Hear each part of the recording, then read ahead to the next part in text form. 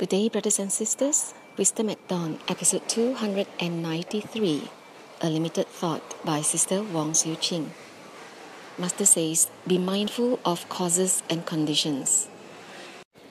Practice gratitude, respect, and love toward whatever conditions that we face.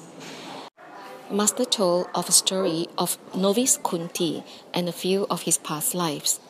During one of his past lives, he was a young bhikkhu who had laughed at the sound of an elderly wise bhikkhu. He said that the elderly sounded like a dog. Now the elderly bhikkhu not only was not mad at Kunti, but he said he will protect the young bhikkhu.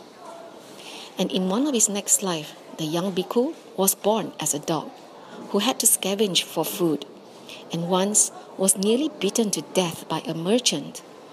This happened after the merchant discovered that the stray dog ate the meat that he bought. Seeing this, Venerable Shariputra could not bear to see the suffering of the dog, and so he gave the dog alms that he got for the day. And finally, the dog passed away.